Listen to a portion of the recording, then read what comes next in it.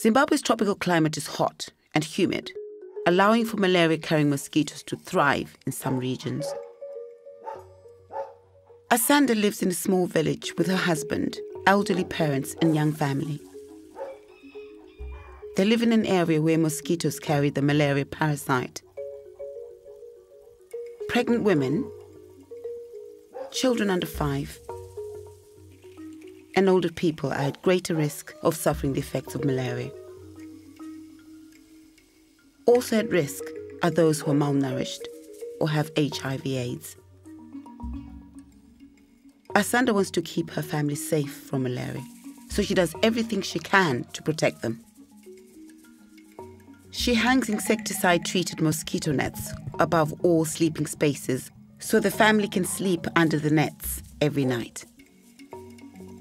Mosquitoes lay eggs in stagnant water, so Asanda covers the water container with a lid,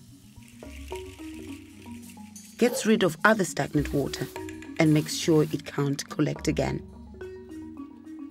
She also allows her house to be sprayed with anti-mosquito products.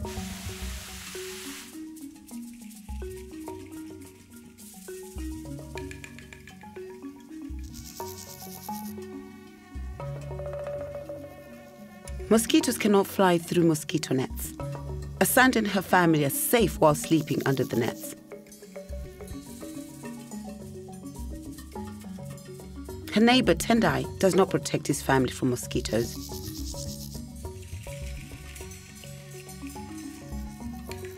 They don't sleep under mosquito nets. Instead, Tendai uses the nets for fishing.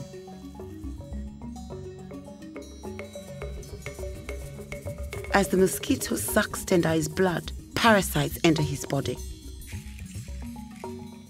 Over the next 4 to 14 days, Tendai becomes sick with malaria.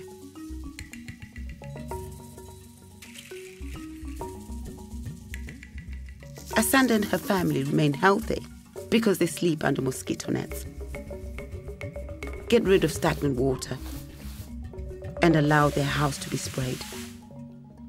They are protected against malaria.